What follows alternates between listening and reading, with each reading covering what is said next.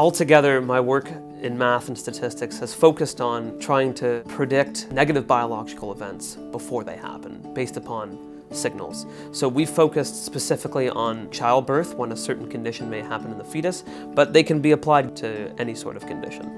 I'm a mathematics and statistics student who's been studying the patterns of heart rate variability during childbirth, and specifically I've invented an algorithm that allows predictions to be made about when a negative condition could occur during childbirth. I first came to York because I saw there were a lot of research opportunities, and it was really the best fit for me. It turned into a great journey for me because I've been able to grow personally at the university, and that my professors and advisors have really helped me along with that. Even so much so that I'm going to carry my undergrad research and the things I'm doing here right into my graduate work. In the future, I'm coming back to York for my graduate work. During that time, I'd like to continue developing the algorithms that we have and going more and more in depth to possibly even uncover new biological information using mathematics.